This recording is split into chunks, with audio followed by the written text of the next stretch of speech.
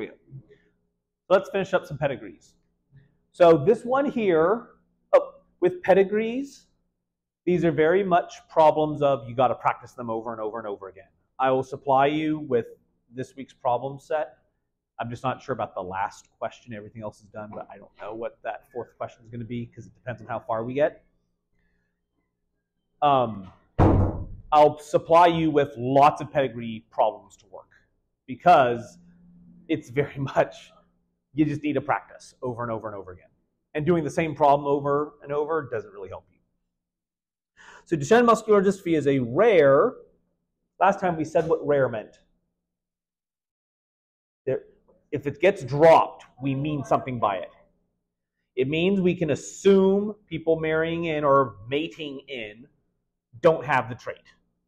They're not carriers, they don't have it in any way, shape, or form. That is the assumption.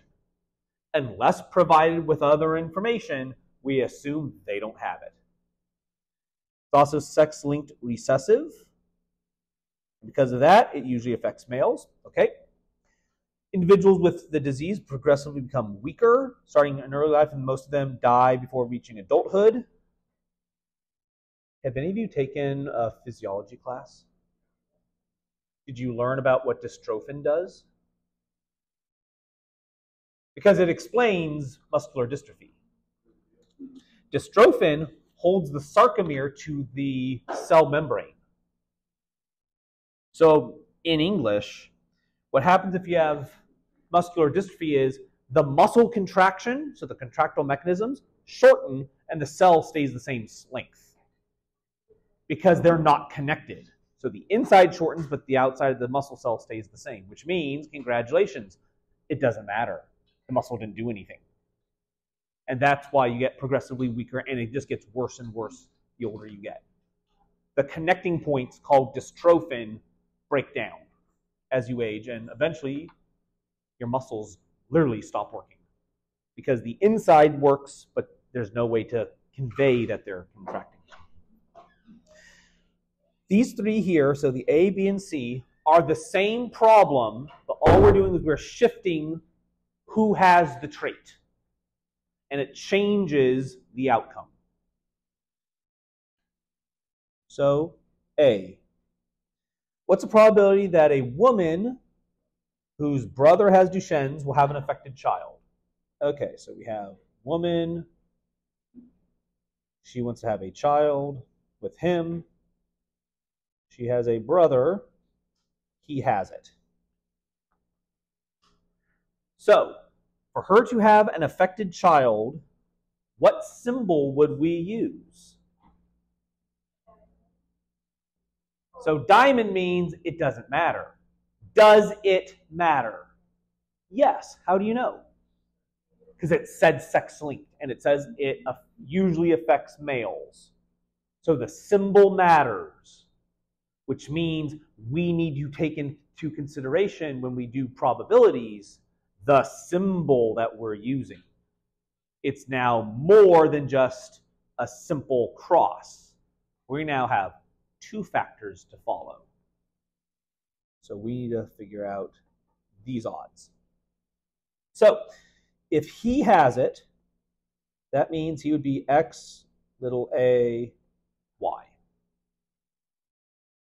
That's hard to see.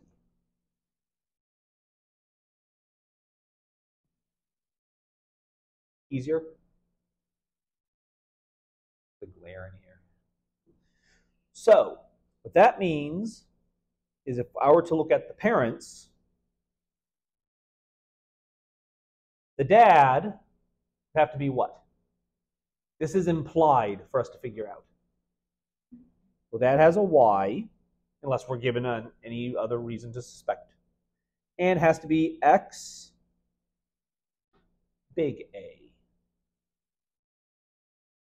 Why X big A?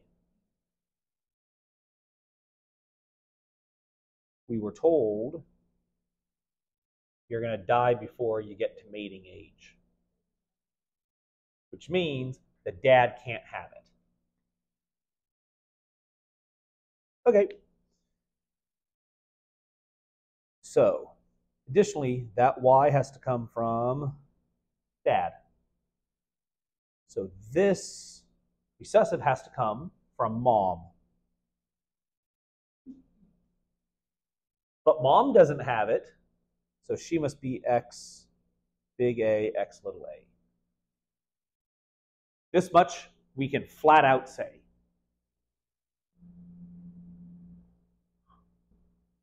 So her, this woman, she has to be X big A. That I know, and the reason why I know that is that A there is that A. The question then becomes, if we're going to have an affected child, what must be the other allele? It must be little a. If it's not the little a, the answer is 0.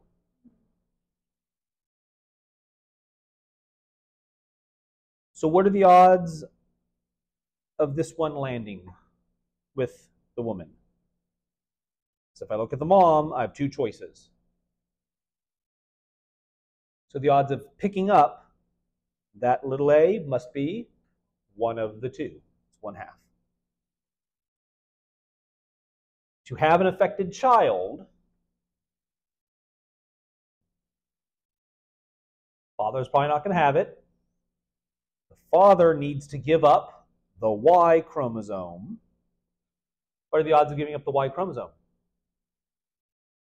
1/2. And the mom needs to give up the X recessive,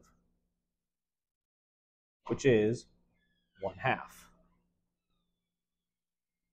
So what are the odds of this happening? 1/2 to the 3rd power, which is 1/8.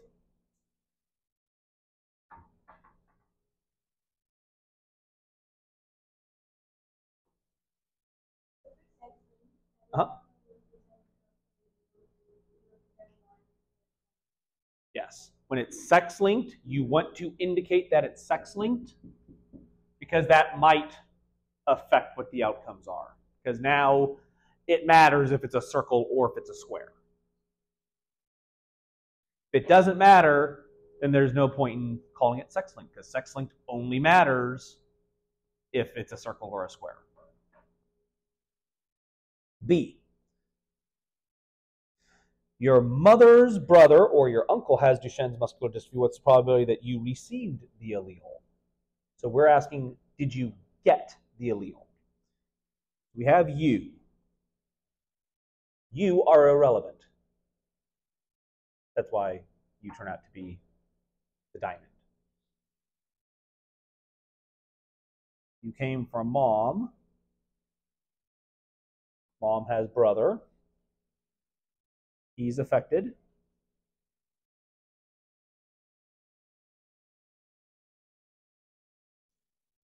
So for him to have it, it's X little a Y.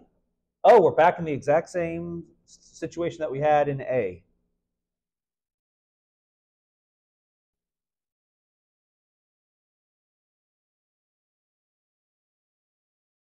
So for your mom to not be affected, she would have to be heterozygous. The odds of her being heterozygous are 1/2.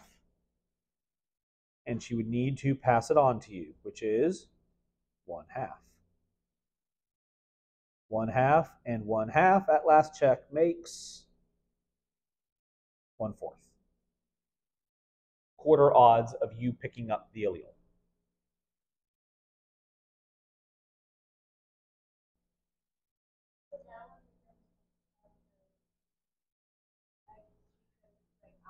We're not asking, are you affected?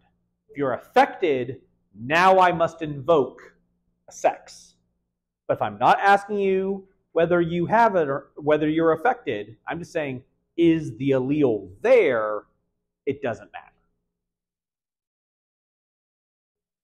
Slight switch in how the wording is used means quite a bit. C. Your father's brother has the disease. What's the probability of you having the allele? So we have mom, we have dad, We have you.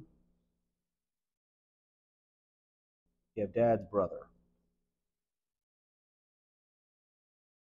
Now we have to figure this little puzzle out. Okay. So for him to have it, it has to be x little a y. Your dad doesn't have it, so it's x big A y. So we go back to the parents.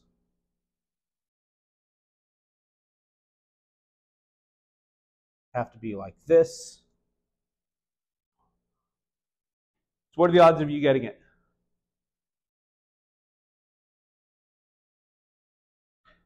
Pardon? It's 0. Wait, but we didn't do any of the let things being passed on, and it doesn't matter. I know your dad is this. So where's the recessive allele? Nowhere to be found. Congratulations, your dad didn't give it to you. Can't. Unless we know something about mom, the answer is 0.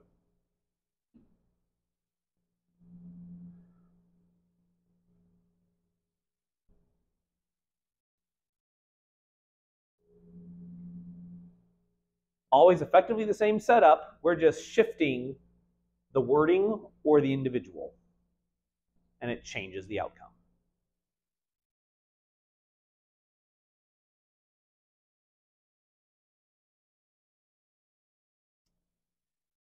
Let's do a super fun one. Pedigrees for a rare X-linked recessive for deafness. The only person in the pedigree who is deaf is shown. 2 people realize that they are distantly related, who are these 2 individuals here. Generation 1, 2, 3, 4. So these are individuals 4, 5, 6, 7, and 8. What we're going to do is we're going to cross 4, 7, and 4, 8. What's the probability they're going to have a deaf girl or a girl with normal hearing? So I have 2 things to figure out. I need to figure out the odds of a deaf girl and the odds of a girl with normal hearing. Got it. So we can do some backtracking to see where did everything come from. So if I know it's sex-linked, if I take him, well, if it's sex-linked, it has to get it probably from mom. So there's mom. Mom, if I trace it back, go to one of these 2 individuals. I'm going to look at person 4, 8. So here, probably taking it from mom, take it from somewhere in the family, so one of these 2. Of these top 4, who are the relatives? Generation 2. We have 1, 2, 3, and 4. Which people are the relatives? 2 and 3. This is the pathway I care about.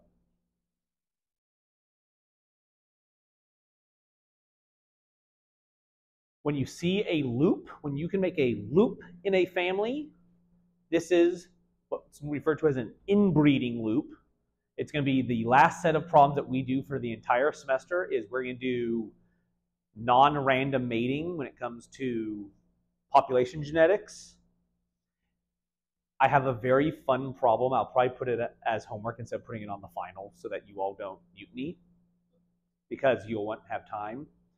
It's what if you happen to have a family that had successive pairings between siblings? It's the grossest looking pedigree. It actually just looks like a ladder because it's just siblings after siblings after siblings after siblings. And you're just like, this is the nastiest thing I've ever seen. I'll show you some worse ones. So we can see how they're related to each other. We need to start figuring out probabilities of individuals having the recessive allele. So let's start with the bottom. So for him, what is his genotype? So we know he is X little a y. So what that means is if I look at his mom, she must be X. Because she doesn't have it, but he had to pick it up from somewhere. And it wasn't from his dad, which means from her, from his grandma, must be X big A, X little a. Are any of those that I wrote in blue up for debate? The answer is no, none of them are up for debate. How do I know? Because he has it.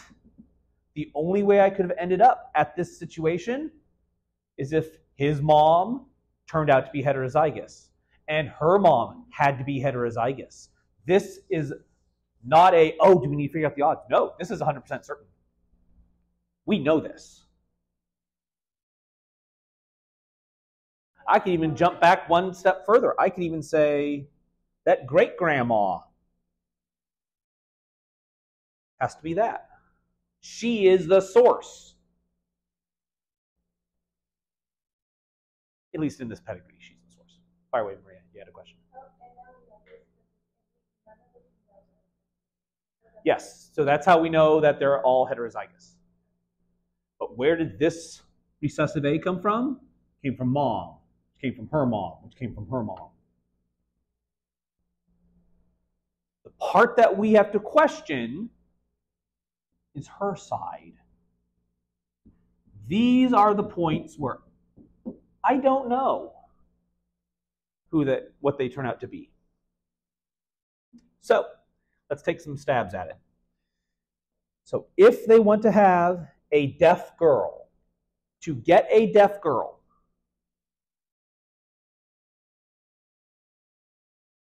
I need her to be heterozygous. It's the only way we have this fighting chance. Why? Because we need to have a girl who is recessive. We know that that's what he's going to give up. So we need her to also have a recessive allele. Otherwise, this is not possible. So if she's heterozygous, the only way that's possible is if her mom is heterozygous. And that's only possible if her mom was heterozygous. And that's only possible if her mom's heterozygous. Oh, we know she is. So now I have to beg into call to question is, what are the odds of getting those three heterozygous? Well, the odds of the grandma being heterozygous would be 1/2. Again, how do I know it's 1/2? Her dad doesn't have it. So he's irrelevant for this discussion. So it's down to 2 alleles. That one's not going to answer the question for me. I need that one to pass on. So it's one of the 2. That's why it's half odds. What are the odds of her having it? Also half. What are the odds of her having it?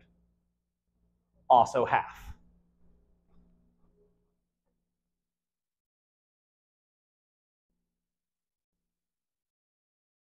So what are the odds of us getting a deaf girl? So we have our chain of probabilities, which were 3 of them that I circled. 1/2 times 1/2 times 1/2. Then we need to have her be a girl who's affected.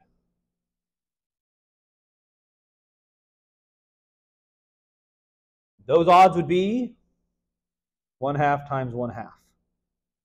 I need this to be true, and I need this to be true. What do you get? 1/2 to the 5th power. 2 to the 5th. 2, 4, 8, 16.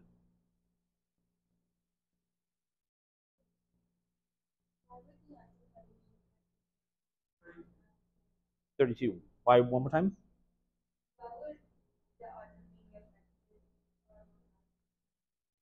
Because daddy has to give up this one, not the y, so we need that x, and we need mommy to give up that x that's recessive.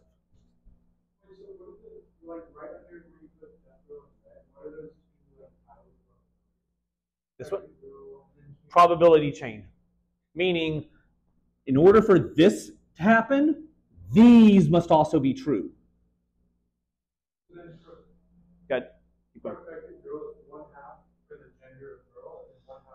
Because dad determines sex, mom is going to deliver the death blow. Sorry. So, we have two different problems that we're working at the exact same time. We have to set it up so that mom is heterozygous, and that requires this daisy chain of connections. So that's this chunk over here. Needed her grandma to be half, mom had to be half, so she could be half. To get an affected daughter, dad can't give the Y chromosome because we don't get to make that claim of daughter anymore. Needs to be the X chromosome from dad. Mom has these two. She gives up this one. Doesn't matter. Not affected. She needs to give up the recessive. So that one also has to pass. Half and a half.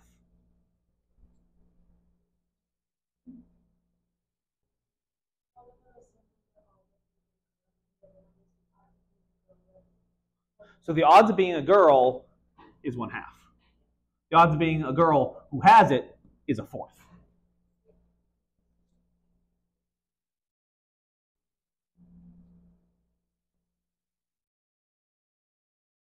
So this was the first one. The second one says a girl with normal hearing. So how can we come up with that answer?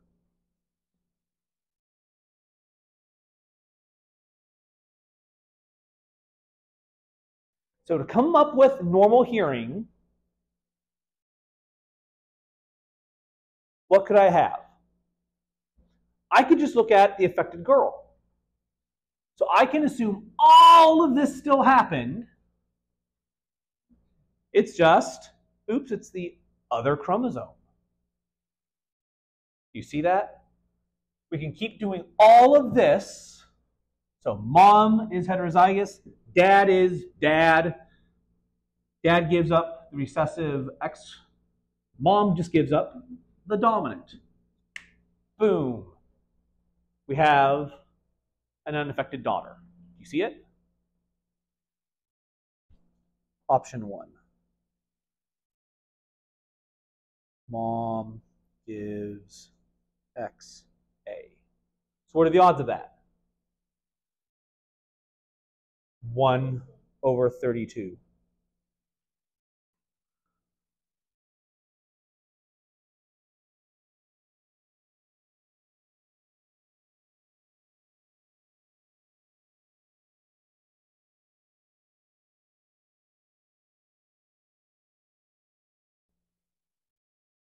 How else could we have that happen?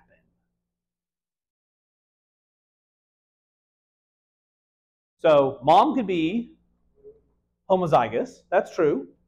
Or what? Well, she could still be heterozygous. We just figured out the odds of if she's heterozygous of that happening. What else could it be? What if her mom turned out to be homozygous? What if her mom turned out to be homozygous? So which combination, like how do we figure that one out? We need to be clever about this one. If we're clever about it, we can solve it. So, the odds of us getting her to being heterozygous were what? 1/2 times 1/2 times 1/2. So 1/8. She had 1/8 odds of being homozygous or being heterozygous? You all have taken biostats. You did a unit of torture called probability. We need to invoke biostats right now. One option is she's heterozygous. It's 1/8. What's my other option if she's not heterozygous? She's homozygous. What are the odds of it? Wrong. Correct. But based upon this, what are the odds of it? We're talking about her. It is not 1/8.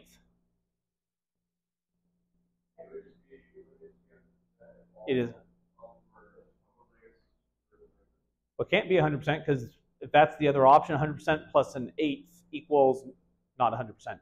You can't suddenly have all the options equal more than all the options. It's 7/8.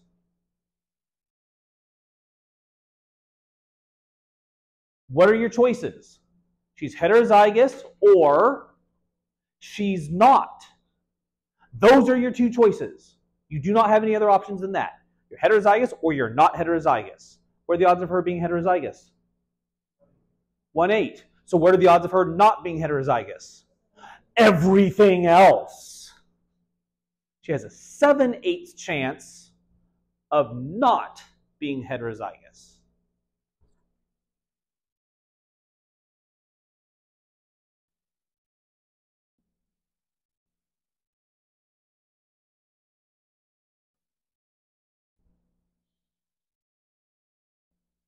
And if she's not heterozygous, game over, we're done.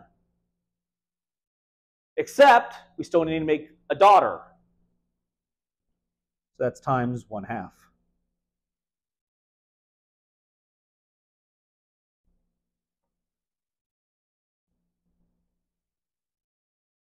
This is option 2.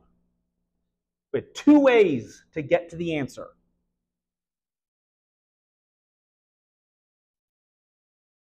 If you have 2 options, there's a 2-letter word that we throw in, which is the word or.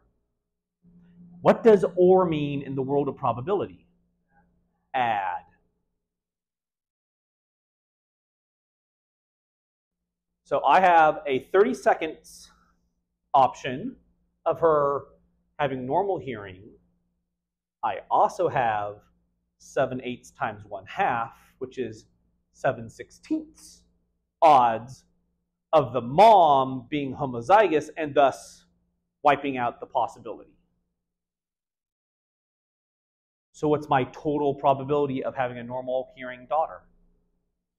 1/32 plus 7/16, which is the same thing as saying 1/32 plus 14 30-seconds, which is 15 30-seconds.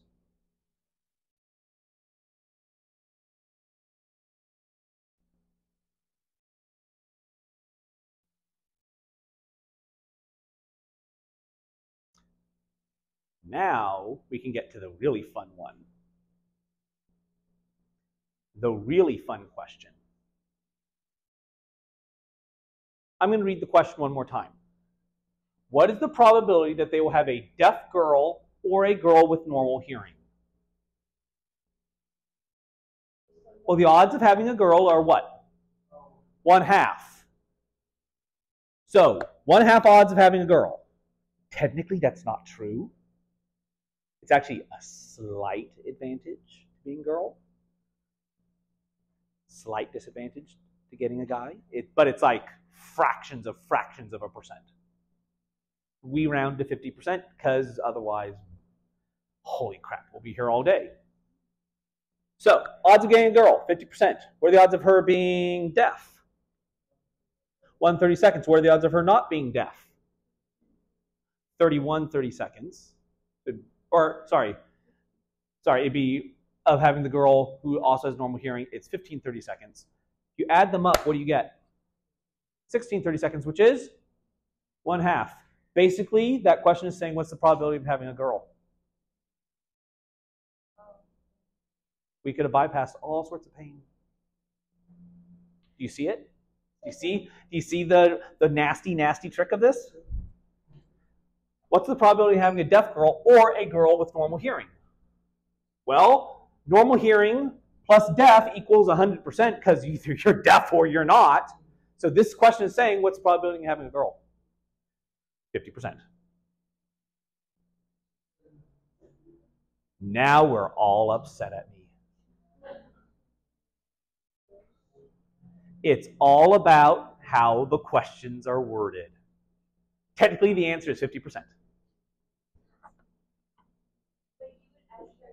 So what I would say is, what's the probability of having a girl with normal hearing? I would not put that or. Or I'd say part A, part B. But if you see the question where it's strung together like that, technically speaking, that is a complete statement. So it should be 1 32nd plus 15 32nds, which is 1/2.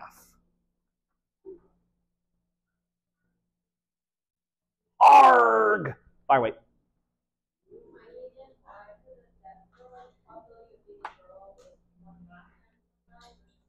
So probability of being just the girl is 1/2. Because you're either getting an X or you're getting a Y. To be affected, the mom has to give up the recessive allele.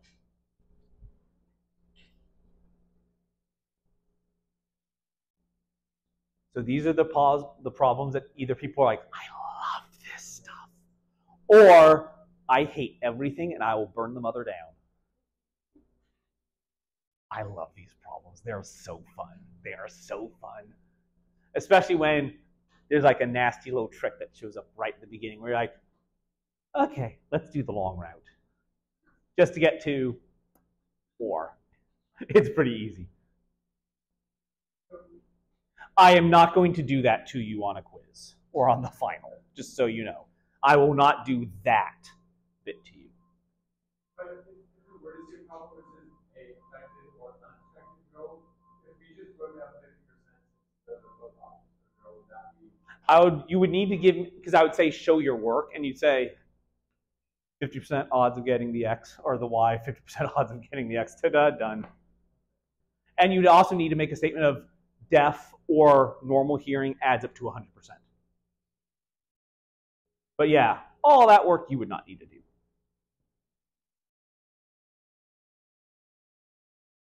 Last one.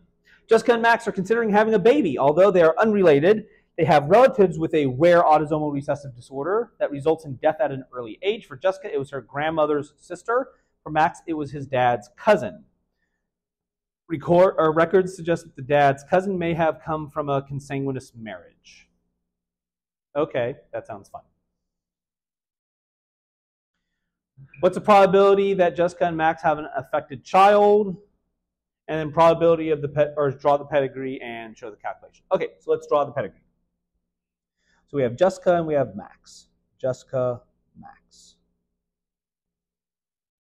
They are unrelated. They both have relatives. So for Jessica, it was her grandmother's sister.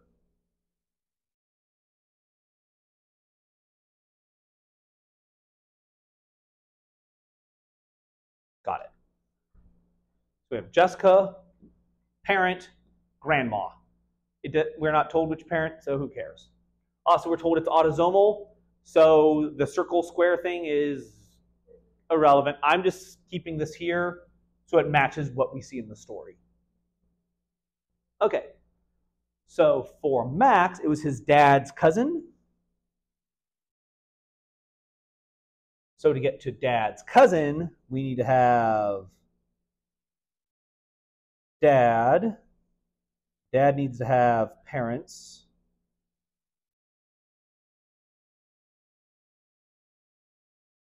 Jump out to cousin.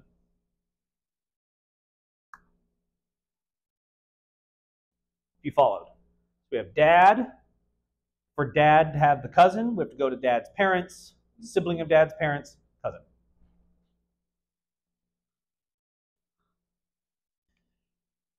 What's the probability that they're going to have an affected child?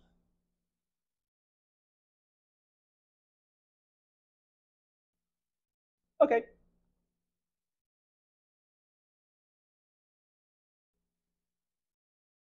So for us to do this one, here is little a, little a. To get this to work, I have to start making some assumptions about Jessica and Max, and I can work backwards for my assumptions. So assumption number one, Jessica needs to be heterozygous. We know she doesn't have it, so it has to be heterozygous. Which means parent has to be heterozygous. Which means grandmama has to be heterozygous. We now need to start applying probabilities. Well, when it's a simple parent dropping down, that's simple, because that one there, it's 50%. So Jessica would be a 50% odds. Jessica's parent would be 50% odds. It's now grandma. Grandma. Well, for them to have an affected child, these two need to be heterozygous.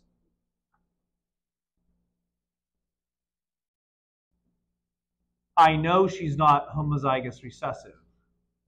So what are the odds of her being heterozygous? Not 1/2, not 3/4. This is a Punnett square quickly in your head. It's the 2/3 trick. Nope. It turns out that it's lethal as a recessive when you're young, so yeah. So you make yourself a Punnett square if you can't see it quickly.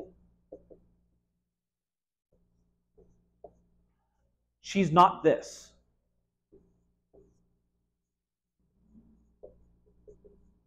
And we know she's not this because she's not filled in. So automatically I have eliminated an option. So I don't have 4 choices, I have 3 choices. And 2 of those 3 choices involve being heterozygous. So this is 2/3.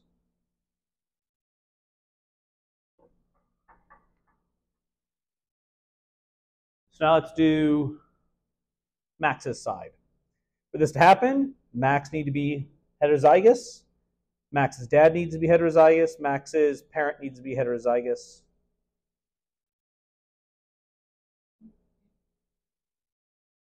So when we're starting to change our words from Jessica, for Jessica's mom, how come that is also 2/3 if we don't know, if we know that she is? Because it's not coming from the cross that gave us this. Remember, we're told it's rare. This parent doesn't have it. That parent isn't a carrier. So this situation does not apply. Because I know this is big A, big A. I know this is big A, big A. It only works when we have the 2 hybrids.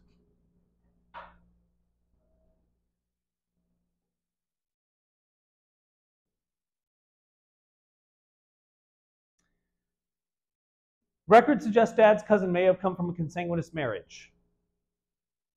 Consanguineous implies that we can get hybrids on both sides. Which means somehow there's a loop going on over here.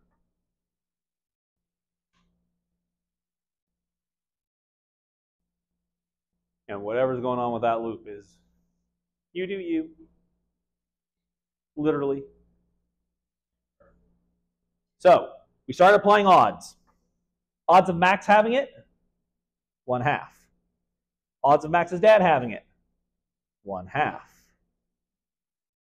How about these odds here?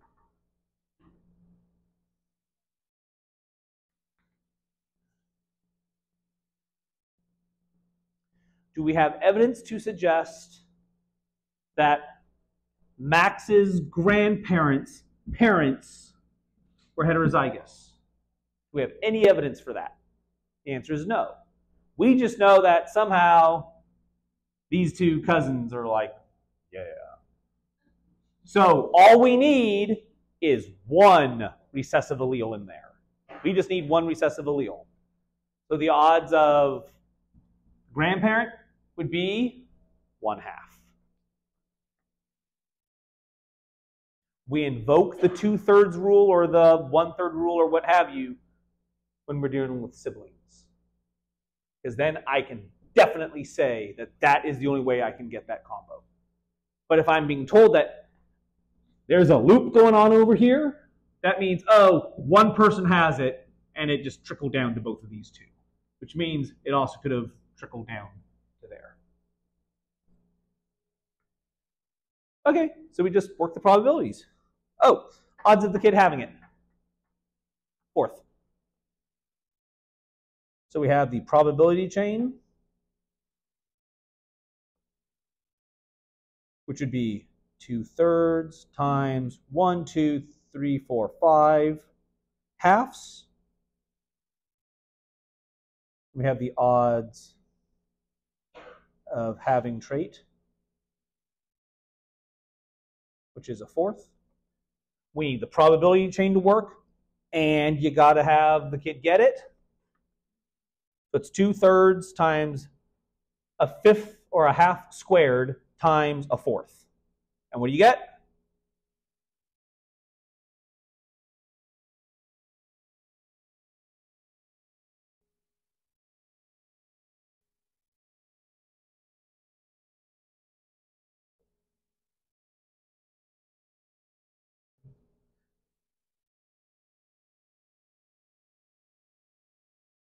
Or sorry, that's not right. That's 64. 3 times 64, 180 plus 12 is 192.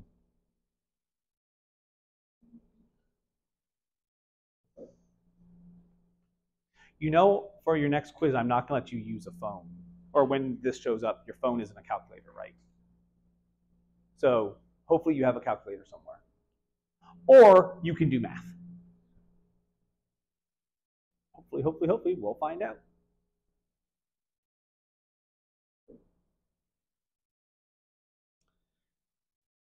These are fun. Let's talk about maps. Everything that we've done involves genes being able to independently move around. We've had genes interacting with each other. We've had genes that you take them out, you can cause the same resulting phenotype, and then you can complement test them to see that, oh, indeed, there's 2 different genes. We can have all sorts of weird patterns like incomplete dominance. We can have multiple alleles. We can have a series of them, an allelic series. So far, we've made Mendel's law of dominance not work. The question now is, what's up with independent assortment? Oh, and with sex linkage, we've eliminated the whole concept of segregation. Because if you have looking at the right traits, it doesn't matter. Same thing if it's cytoplasmic. So that 3rd rule that he had, dealing with independent assortment, let's break it. This is referred to as linkage and linkage mapping. This is gene sequencing before we knew how to sequence genes.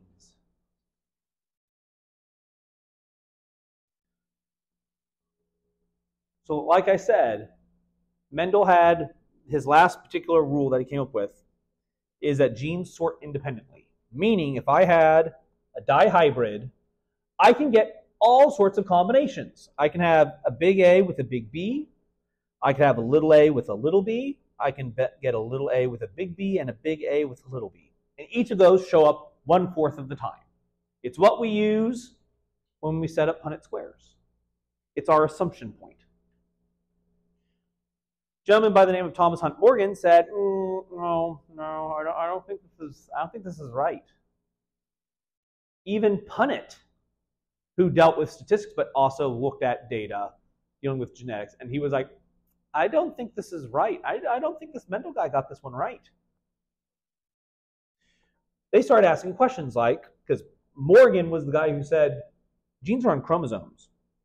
So what if you had genes on the same chromosome? Do they follow independent assortment? The answer was, it depends. What if the genes are close on the same chromosome? Do they follow independent assortment? The answer is, it depends. What they came to the conclusion of is, because it depends, it's possible that genes can travel together and they are not breaking apart randomly.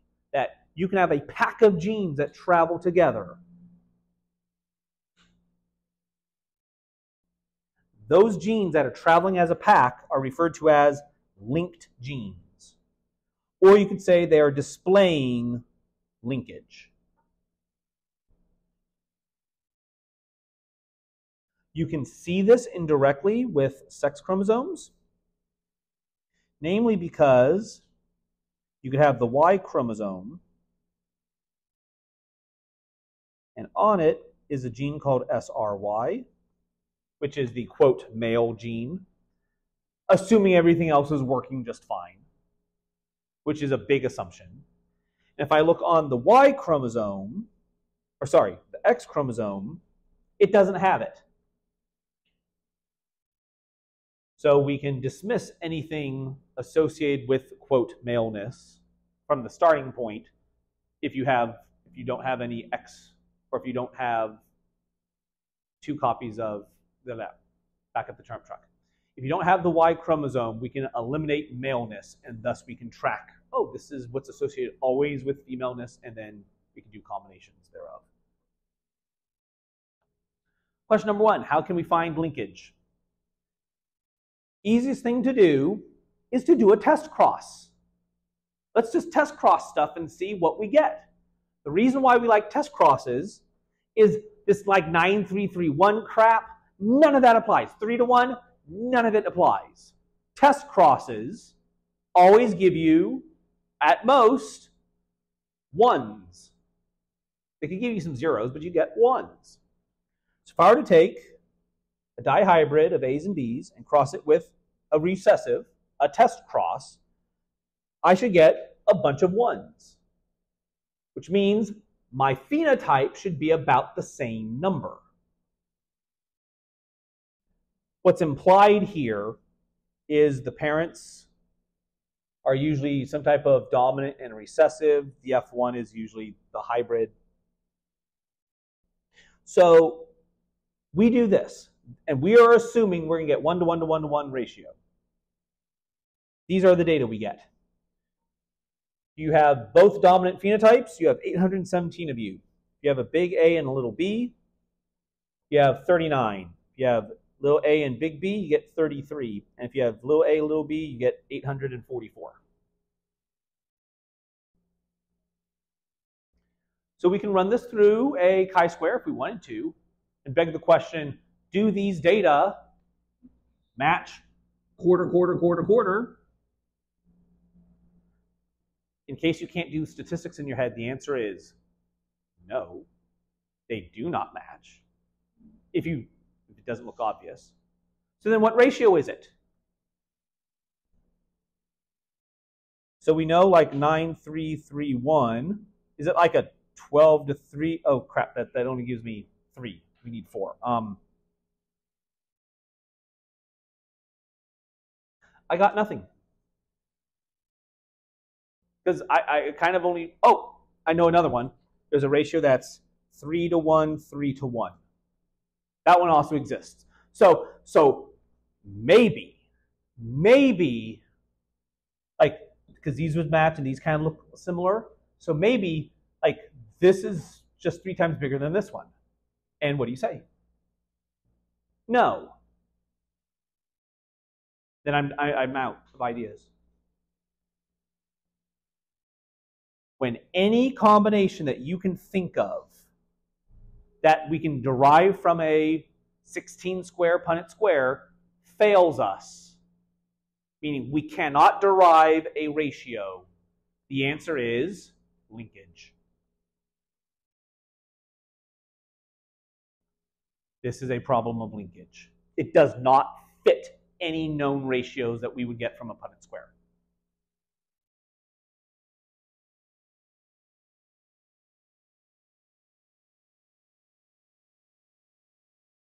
The way that we got what we see here, if I look, my parents were homozygous dominant or they were homozygous recessive. When I look at my phenotypes and my data, my biggest set of numbers came from the double dominant and the double recessive. These two don't match the original parents. Question is, where did they come from? They came from recombination. When we talked about prophase 1 of meiosis, I pointed out that this is where recombination happens. We will have crossing over, physically rearranging parts of the chromosomes. It was also brought up as a DNA repair mechanism. And it turns out they are virtually identical to each other. The repair mechanism and what happens during meiosis are insanely similar to each other. It's just different circumstances. So what happens? What we're going to have occur is we're going to get a double-stranded DNA break. This is going to be an intentional double-stranded break. We're going to intentionally snip both chromatids. Excuse me, not both chromatids. We're going to snip both strands of DNA. So the forward and reverse strands. What we're going to get in this case is when we get this break, you can't see that, is we actually chop away some of the cut point. So here's the cut point here. We then chop away a little bit. So we have some reactive sides. And what we're going to do is have this piece of DNA, this chromatid, invade the other piece of DNA, the other chromatid.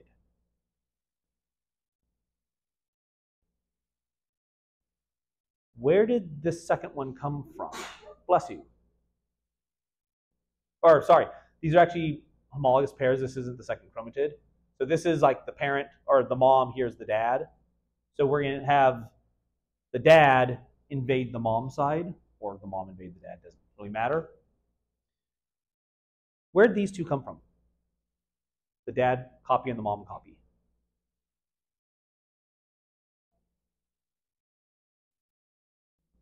Dad gave you this one through sperm, mom gave you this one through egg. So we can track where these come from. There's something else that should be drawn in, but we're skipping it. There should be another green one right here. Another double-stranded green line.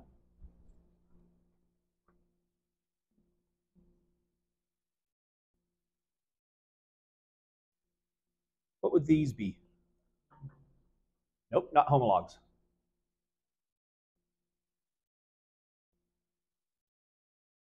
These are the sister chromatids. So if I look at these two homologs, I was chatting with Dr. Bruslin about meiosis. And she got disturbed because a lot of her students thought you start off with a single strand of DNA and then you make double strand when you go through DNA replication. And it's like, no. And she's like, I know. What do you get when you go through DNA replication? You started with this green one. The result of DNA replication is I have this green one and the other green one. Just to refresh our brains from the first week of the semester. So the green invades the magenta, we then start to replicate. So it's going to replicate out. So it's going to fill in the other side. What that's going to allow is this top chunk here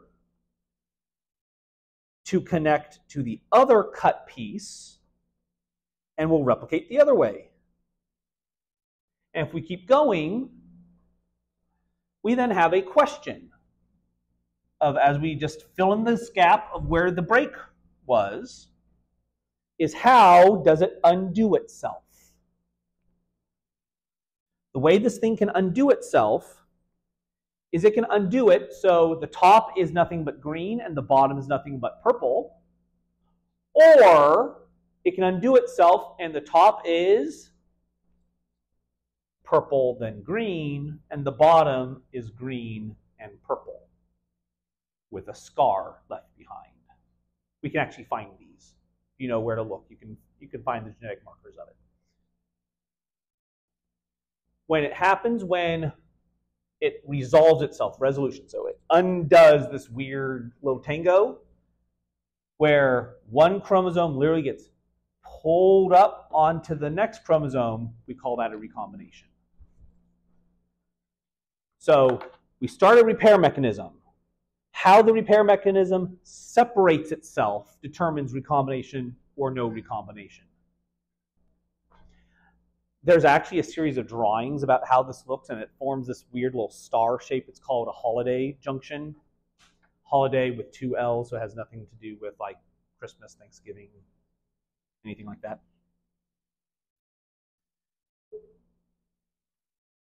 But what we can get as a result of this double-stranded break is we can get the chromosomes, or the chromatids more properly, to literally trade spots. What we know is this happens 2 or 3 times per tetrad. And it's 2 or 3. It's not 1, it's not 4. It's 2 or it's 3. We have known it is 2 or 3 for decades. And if you were to ask us, why is it 2 or 3? The answer is, because it is. But why? We don't know. Until a paper came out last year that answered a decades-long question, why is it 2 or 3? Here's the paper. It actually examined 2 genes. One is called Hi10, the other one is called ZIP1. And what they found is, if you were to do some genetic tricks, so what we can do with genes is we can do a knockdown, or we can do an overexpression line. So a knockdown is, don't make it work as much. We're not taking it out. We're just saying, don't do your job as well as you've been doing it. Overexpression line is, do it more. And we can do this by manipulating the gene itself, causing different types of mutations, or we can change the gene regulation of it. And what we found was, if you do the right combination between suppression and overexpression, and you get it so you have one recombination event, the cell kills itself. You go to 0 or 1 recombination events, the cell's like, nope, this isn't, there's something wrong, cell's done for. If you overexpress it, meaning let's cause more than the 2 or 3, so let's go to 4 or 5 or 6, the chromosomes literally shatter. They explode. And that's kind of on the, okay, and now you're done for. It is literally 2 genes. In this particular case, this was done, do they show it? Yeah, they have it here. It was tested in Arabidopsis. It was a plant test. So in plants, we have an answer. We don't have an answer for us animals. But this is the first time we could demonstrate this actually has genetic control. We knew it was there, we just had no clue where to look. So let's draw a recombination event. So draw a pair of homologs in prophase 1, show a recombination event between chromatids 1 and 3, 2 and 3, and 1 and 4 show the resulting chromosomes. So here, you get options as to how you're going to draw these and where the recombination events are going to be. So in reality, here's how you should draw it, and then why we're not going to do that. In reality, what they look like is this.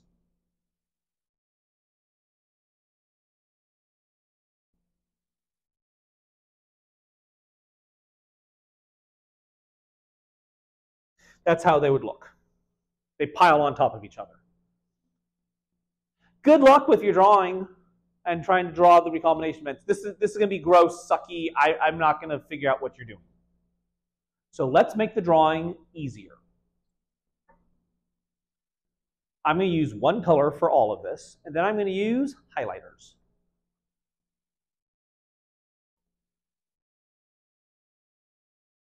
Number 1, these will be chromatids 1 and 2. For my homolog, I'm going to draw it with squiggly lines.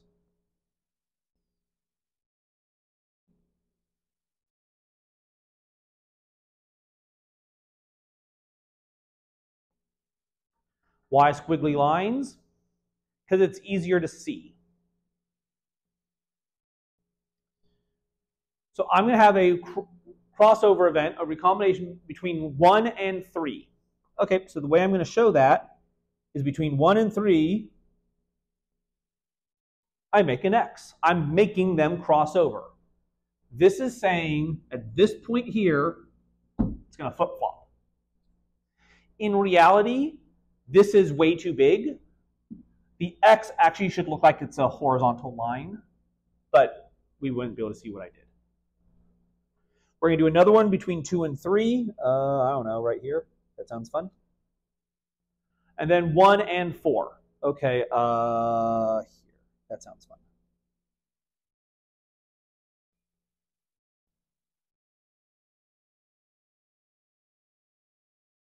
I need 4 different colors. And what we do is you start at the top and you follow the line. That's the goal, follow the line. So we go down to here, cross over, keep going down, I cross over, I drop down. And remember, if you put your crosses in different spots or in a different order, I just went in the same order, but you could put these in a different order and you will come up with a different combination than I do. That's fine. Second one, let's start down 2, jumps over, got it. 3, goes down, crosses over, goes down, hops on over, down. Then we'll have 4, we go down, down, down, down, down, we hop over, we're done. I mean, skip 1. None of them have been skipped. A little bit easier.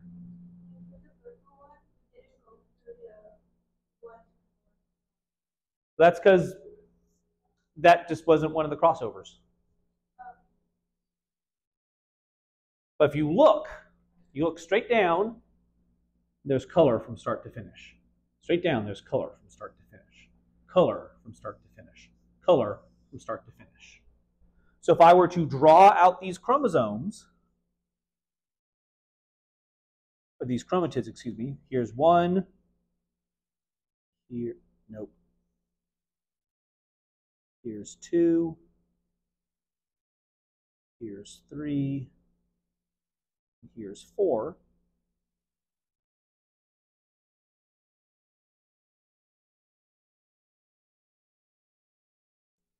What it would look like would be straight line, we go squiggles, back to a straight line. It'd be straight line till we get to squiggles. We'd go squiggles, straight line, back to squiggles again, or squiggles, until we get to a straight line. Where you see the switch from straight line to squiggles, recombination event, recombination event, recombination event, recombination event, recombination event, recombination event. You can find them all.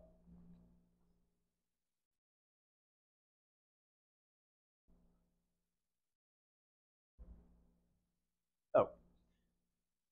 2, 3, 4.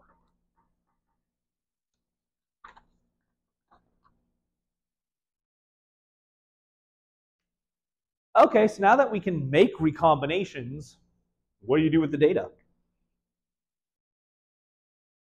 It turns out that we can calculate how often genes recombine.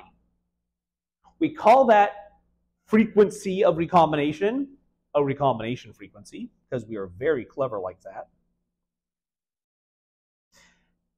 But how do you know which ones are the recombinants? You always have to find the parents. Step one is always you have to find who the parents are. When we report out a recombination frequency, it's always going to be as a decimal, so point something something, or it's going to be a percentage. The smallest the percent will be is a 0. The largest it could be is 50%. Within statistical norms, it's within 50%. The question is, why 50%? Because segregation is 50%. The separation of the homologs and then the separation of the chromatids should be enough to give you 50%. This is Mendel.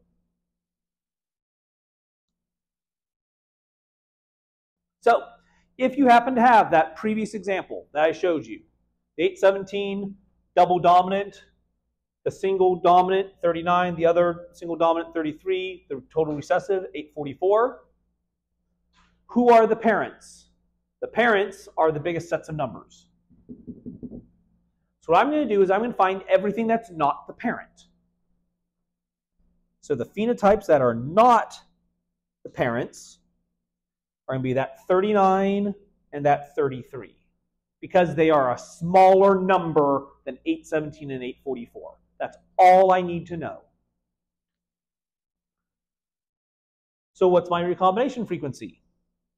I add up 39 and 33, and I need to know what's my total. So my total would be 817, 844, 33, and 39. So my total numbers. When I do that division, I get 72 out of 1733, which is 4.15%. Genes A and B recombine 4% of the time, which means the other 96% of the time, they travel as a pair.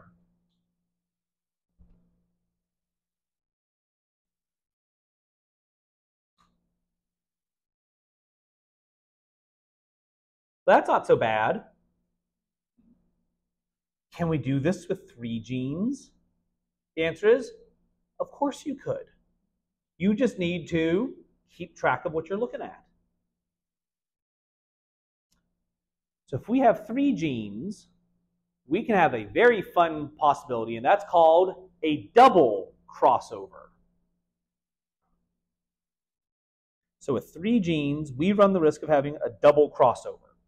That is 2 recombination events happening in the same vicinity. To find the double crossovers, so if we have the 2 gene system, like an A and a B, the small pair of numbers, that's going to be your recombinants. My double crossovers, because now I have 8 things to look at, they're just going to be the smallest numbers here. So given in a 3-gene system, the smallest number is going to be my double crossovers. So if I tell you these data, can you find me the double crossovers? So plus, plus, plus. What does that mean? We've used this symbol before. All dominant, or we would just say wild type. So the total wild type is a 30. This one here, we would call its phenotype C. What does C mean? I don't know. Does it matter? No, it's C. It's not, because again, you don't point out everyone's characteristics. You just say, oh, here's the thing that's weird. Hence the big nose story. So, oh, individual C had 6. B had 339. What's this phenotype? What would you call it? BC, 137. A, 142. 291. AB is 3. ABC, so total recessive, 34. Who are my double crossovers?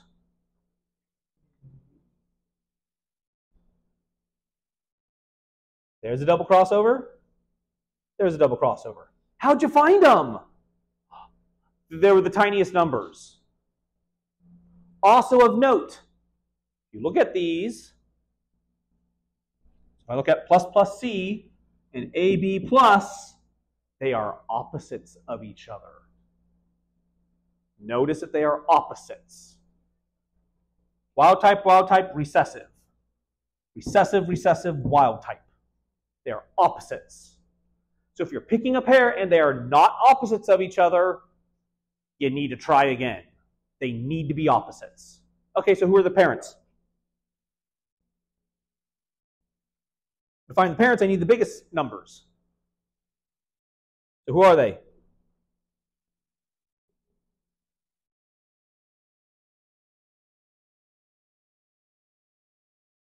Don't be shy. B and, hey, stop it. AC. Because two biggest sets of numbers, and if you look at them, are they opposites? Do they match each other? So B is the recessive, and if I look here, it's A and C are the recessive. They're opposites.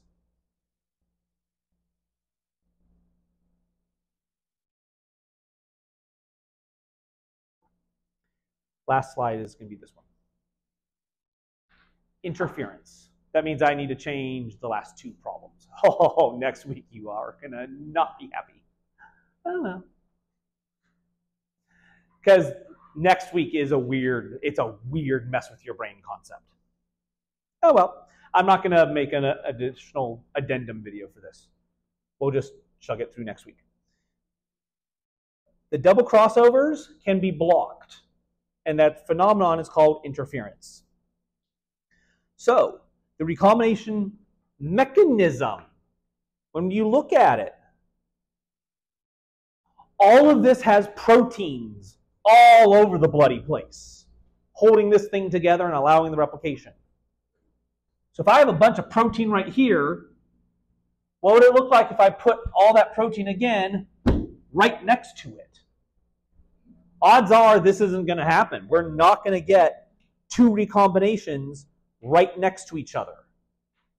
That blockage, the physical blockage, because all my crap is here, but no, I need to also have my other crap here. There's not enough space. It's called interference. Because it is a physical block. We can measure it indirectly by measuring something that's called coincidence. The summation is 1 equals I plus C. Meaning interference and coincidence is 100%. What does that mean?